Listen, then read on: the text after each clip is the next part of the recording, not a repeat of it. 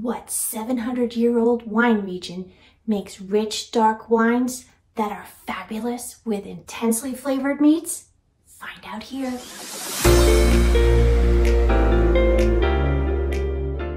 Chateauneuf-Du-Pape, pronounced Chateauneuf-Du-Pape, is a high-alcohol, full-bodied, rich, dark red wine made in the Rhone Valley of southern France in one of France's hotter, drier Mediterranean regions. There's also a white and rosé Chateauneuf-Du-Pape, but very small amounts are made. So we're going to bypass that for now. Chateauneuf is composed of a blend of the black grapes of Grenache, Syrah, and mourvedre, aka GSM. Sometimes it's made from all Grenache, maybe just a little Sancerre for the most part. Although Syrah is declining in usage because it gets too ripe too quickly, making the wines too jammy, and we don't like jammy, especially in view of the current climate change. There are other varieties allowed, but used minimally, if at all. Take a look at the southern Rhone Valley on our map, and you'll see where we find Chateauneuf-Du-Pape. The Rhone River runs north to south, and Chateauneuf-Du-Pape will be immediately to the east of the Rhone River. The southern Rhone should never be confused with the northern Rhone wines, as both regions make completely different wine. Southern Rhone is a hot, dry area with intense spring and winter winds called the Mistral. This wind dries out the vineyard soil and circulates air among the vines and the leaves, preventing any mildew and creating some leaf drying. This wind has a drying effect on the soil also, stressing the vines and causing them to direct much more of their nutrients into the grapes rather than excess greenery on the vines. The grapes get very ripe as the Mistral wind system blows out storms and clouds, allowing a tremendous amount of sun and warmth to penetrate the area. The resulting ripe grapes are high in sugar.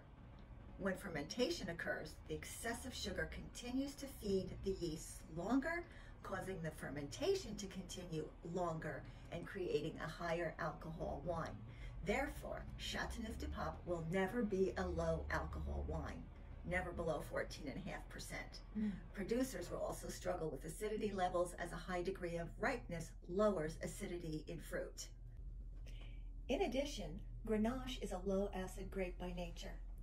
You should talk to your wine purveyor to get the rich, earthy wine that is so tasty with duck, venison, pork, fatty cuts of beef, and the like. You want to choose a traditional style to go with our intensely flavored meats. First one I have is Guillaume Gonnet Bellamy. This is an old vine, Chateauneuf-Du-Pape 2020, composed of 65 Grenache, 20 Syrah, and the rest mourvedre.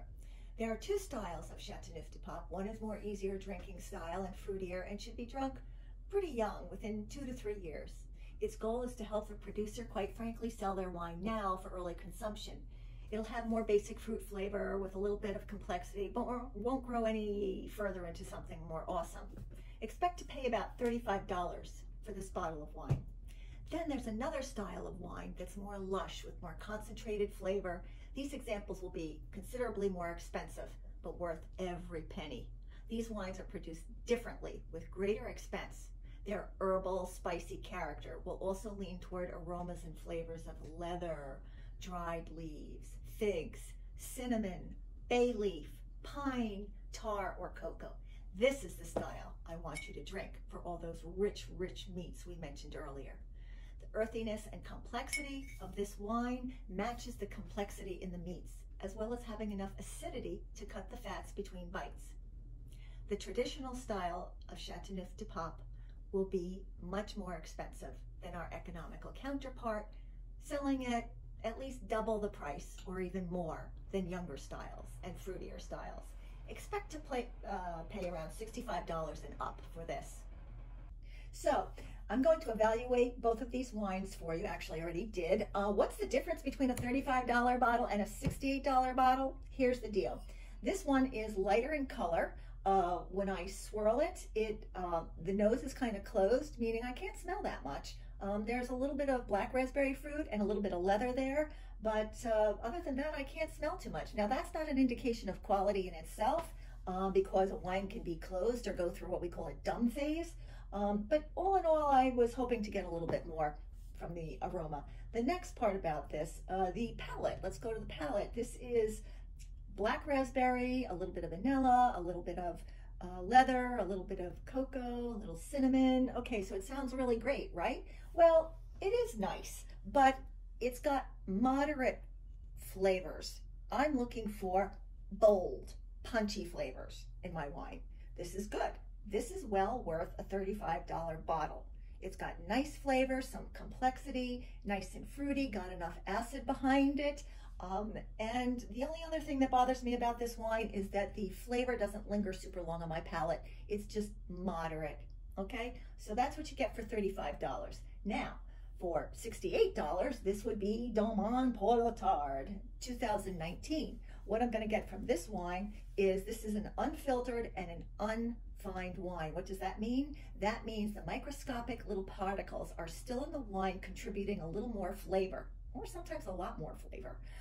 There's no guarantee that that will happen, but there's a better chance that it will happen, and it results in a little bit of sediment in the bottom of the bottle.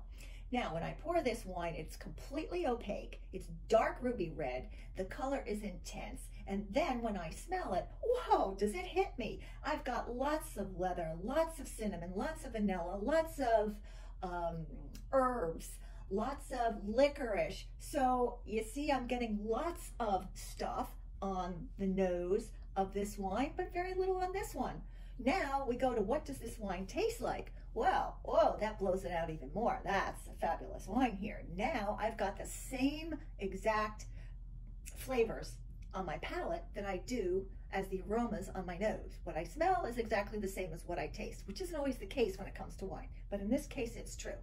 But I've also got intense flavors. I've got intense flavors of fruit. More than that, I've got a ton of complexity, a ton of dried leaves, leather, cinnamon, and herbal notes.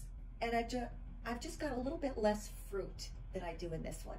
That tells me that this wine is evolving. When the fruit is more in the background, this wine is developing. Not only was it more well made than this wine because of the concentration of flavors, and in this wine we also have more tannins.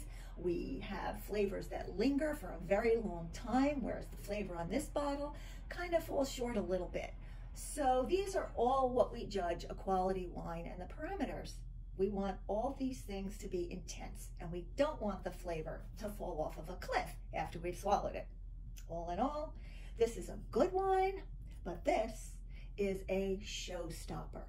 This is my choice for any of those heavily flavored meats. Gotta have this wine. Santé. Did you like that video? Then what are you waiting for?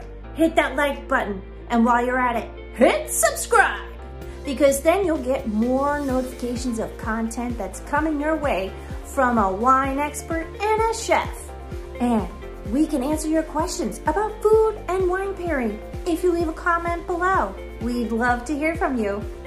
So, thanks again for watching.